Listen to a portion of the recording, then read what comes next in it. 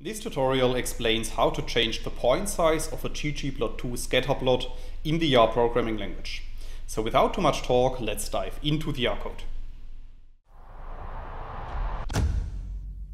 In this video I will show you several examples, and all of these examples are based on the data frame that we can create with lines 2 and 3 of the code.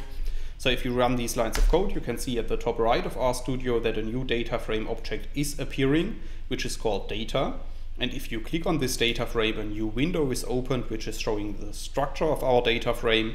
And as you can see, our data frame contains 5 rows and 2 columns, which are called X and Y.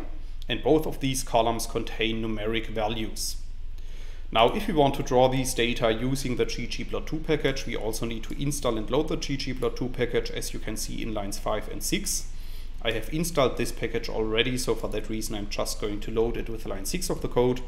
And after running this line of code, we are able to use the functions of the ggplot2 package, such as ggplot and gonPoint, as you can see in lines 8 and 9.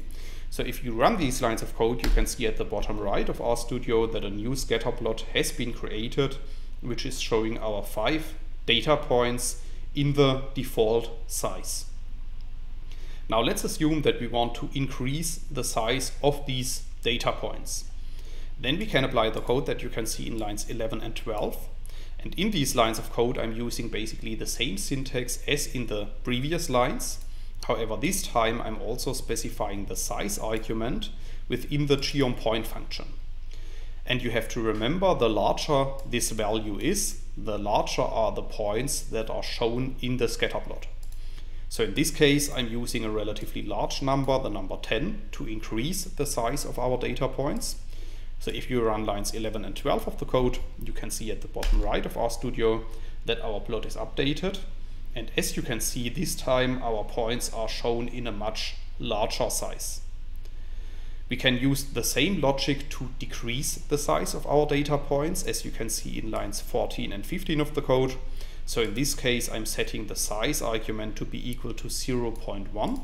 So if you run these lines of code, you can see that the points in our scatterplot are relatively small.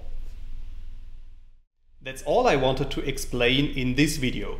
In case you want to learn more on this topic, you may check out my homepage, statisticsglobe.com, because on my homepage I have recently published a tutorial in which I'm explaining the content of this video in some more detail.